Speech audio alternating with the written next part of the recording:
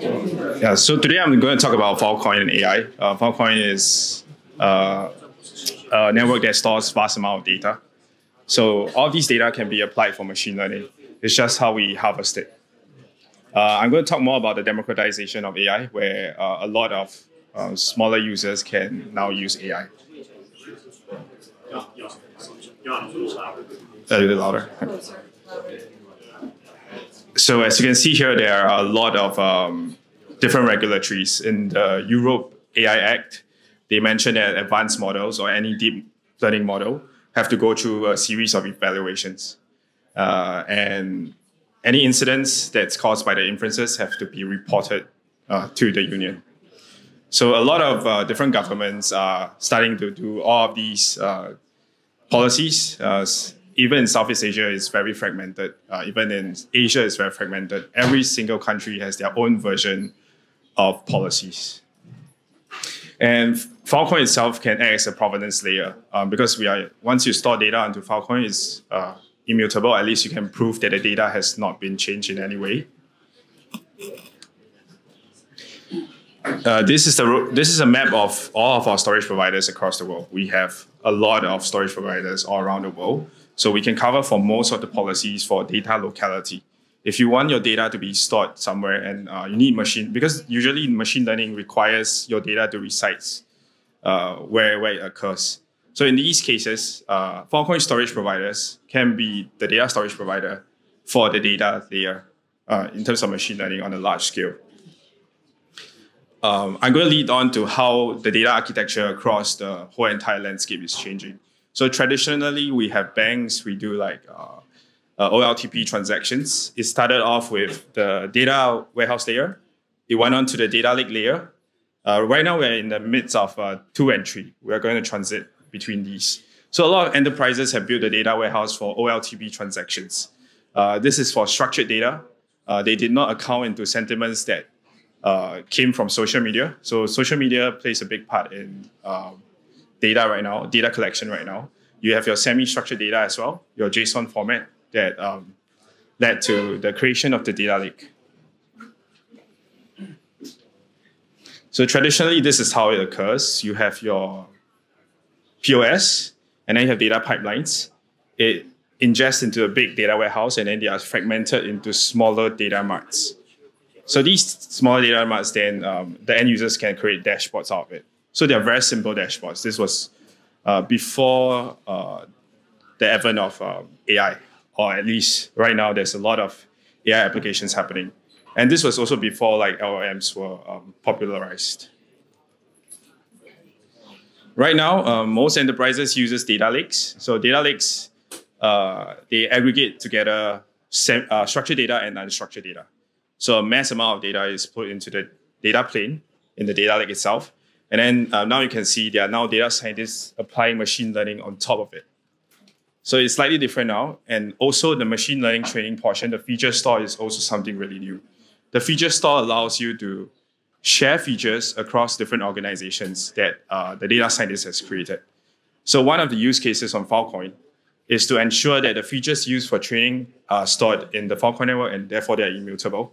You can prove that you did not change any of the features in a machine learning process, so that when any audits or any policies happen, check happen, you can be sure to say that my machine learning process is compliant. Right now, it has been decentralized, so they realized that aggregating everything into a data lake is too cumbersome. It takes too long for it to happen. So a project in Southeast Asia, any banks that are doing this data lake project, it costs around 30 million USD.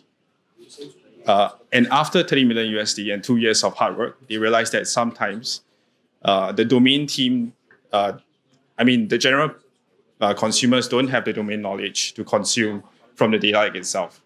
So they are now shifting it to the business units or every single domain experts within their organization itself. And every single entity is now creating this thing called a data product. So it looks really similar to what the Web3 industry is happening now. There's a data contract here. So this data contract you can use FVM for it. In FVM context, you can create like a perpetual data deal with one of the data organizations. in our storage network. So if you know that someone is storing biomedical data in a certain location, you can create a FVM and create this perpetual deal where you keep taking in new data onto the network. Or whenever your machine learning model is not performing as well, you need fresh new data to retrain it, you can do this model. So this is the data mesh. So this is one business unit by itself. Within it, there's, I'll just skip this part actually.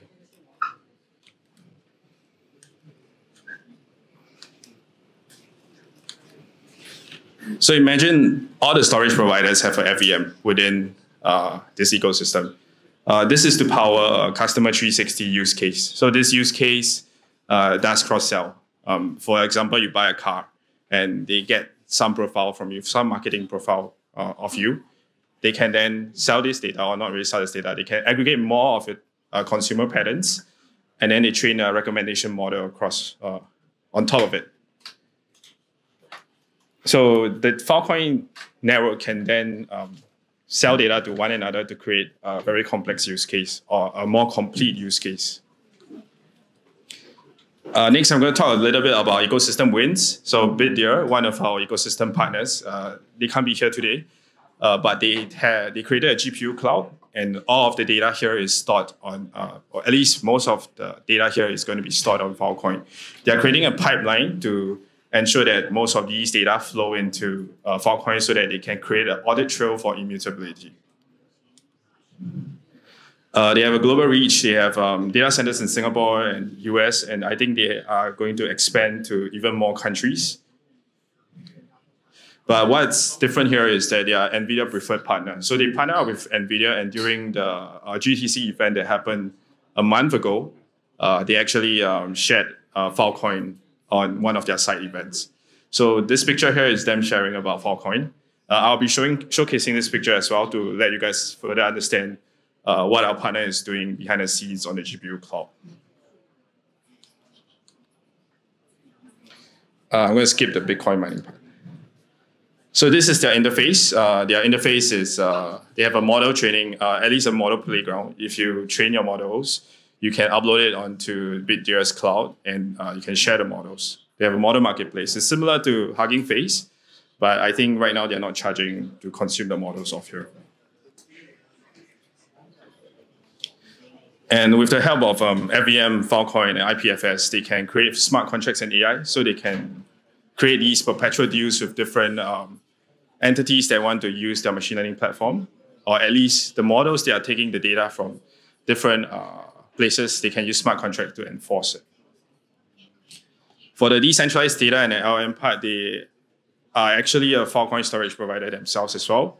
So they put the data onto their network, and they are willing to collaborate with different storage providers as well. So reach out to me if you want any use case on top of this. AI governance as well. As I mentioned earlier, if you store the steps of your machine learning lifecycle onto Filecoin, you create an audit trail, or you create this metadata trail to enforce this auditability. Yeah. So this is the machine learning lifecycle. I'm going to briefly talk about this. For feature engineering and when you're developing models, you can create a data provenance layer, so the audit trail is tracked there. For the inference side, you can put this as archival as well, so that all the prediction results is stored somewhere. With this, I'm going to end my presentation. But if anyone here has AI projects, please come to me and talk to me about it. I'll advertise it in our ecosystem, or even advise how to integrate with Filecoin. Yeah, thank you.